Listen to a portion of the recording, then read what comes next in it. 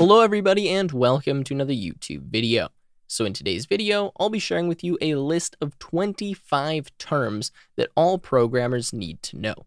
Now obviously there is a lot more terms than just 25 that I could put on this list, but what I've done is I've kind of picked the terms that I thought were confusing, that people often make a mistake with or use incorrectly, and that I know I have used incorrectly in the past.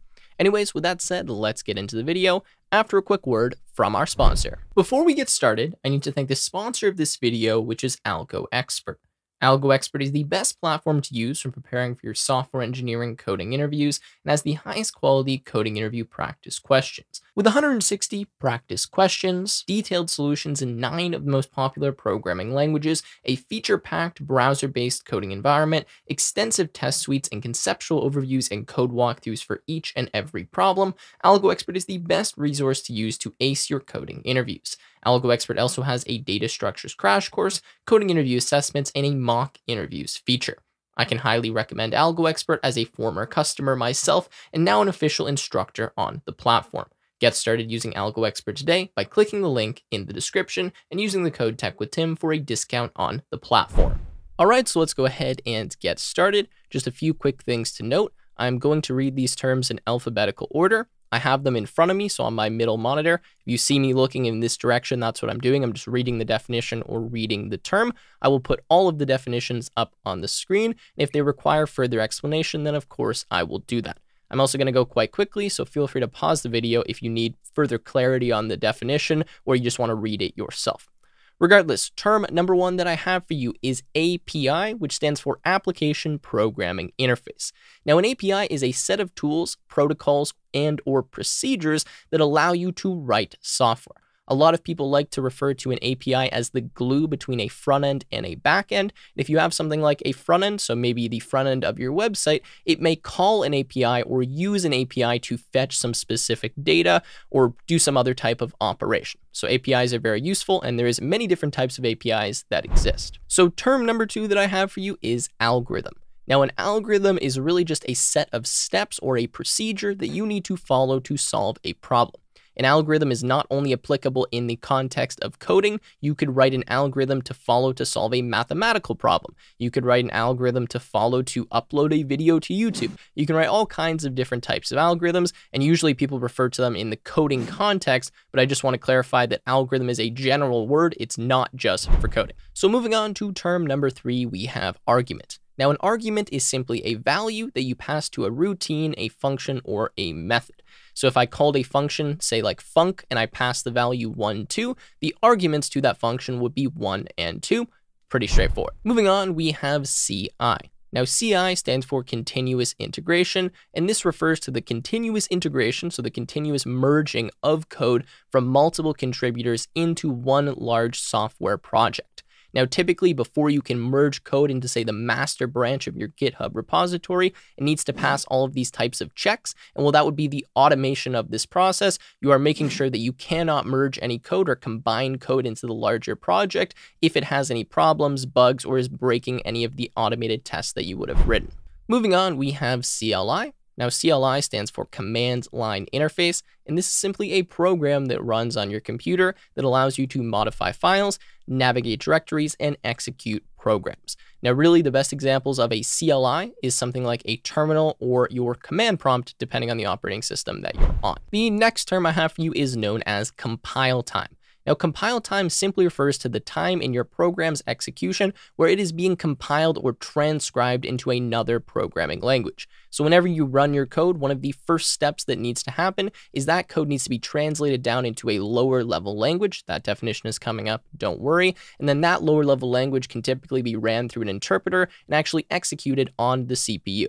So compile time is just the time when you're compiling your program, which means turning it into a different language that can then be ran by your CPU or a specific interpreter. Moving on, the next term I have for you is a constant. Now, a constant is simply a value in your program that should never change during the execution of the code.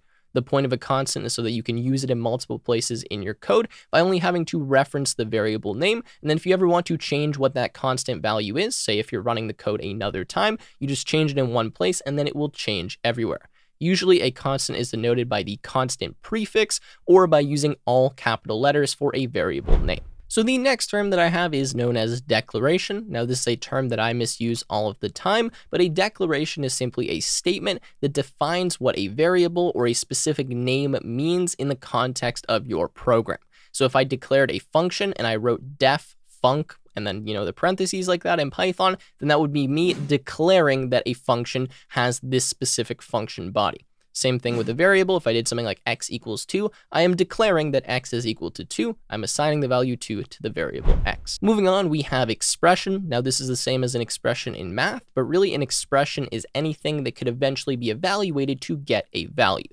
So if I do something like 1 plus 2, this is an expression that then evaluates to 3. So moving on, we have a framework. Now a framework is simply a platform that is used for developing software applications. Typically, it's going to contain code libraries, compilers, hooks, and then functionality for solving common problems. Moving on, we have a high-level language. Now, a high-level language is simply a programming language that is close to English. It is easily understood and read by humans, and some examples of high-level languages are pretty much all modern programming languages. So Python, JavaScript, Java, C++, etc. Those are all high-level languages. Next, we have the term iteration. Now, iteration simply means to repeat the same steps or procedure multiple times. In the context of coding, this is usually looping through a block of code or looping through some type of data structure. The next term we have is keyword. Now, a keyword is simply a reserved built-in keyword in a programming language that has some built-in functionality. So something like if, for, while,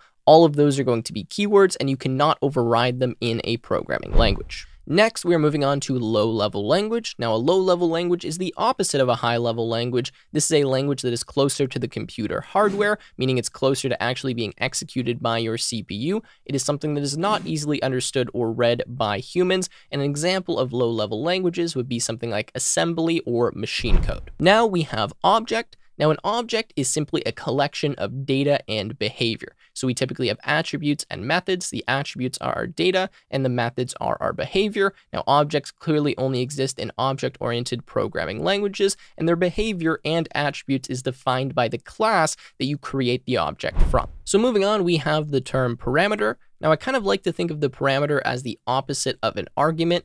Parameters are simply the names of values that you are accepting inside of a function or a routine. And so if I define a function in Python, I say define foo, and I have a, b, both a and b would be parameters, and then I could use those in the function, and whenever I call the function, I would pass for a and b two arguments. So the arguments are what you pass to the function, and what you're looking to accept in the function are the parameters. Next, we have a pointer. Now, this only exists in certain programming languages, but a pointer is simply a variable that stores the memory address location of a specific value. So rather than storing the actual value, it's storing the address to where that value is. So if you wanted to see the value associated with a pointer, you would need to first go to the address the pointer stores in memory and then look at the value that's at that address in the computer's memory. When I say memory, I'm talking about RAM, so random access memory. Next, we have the term reference. Now, a reference is simply a value that allows you to indirectly access data. So for example, let's say I have a variable a, and I have the value 1 inside of a. If I make a reference to a, so I say b is equal to the reference of a, now what this means is I can indirectly access the value stored inside of a by modifying b. So the next term we have is runtime. Now, runtime is the time in which your code is actually being executed. So this will happen after compile time. You will start by compiling your code, then you will run the code, and while the code is running, that is known as the runtime.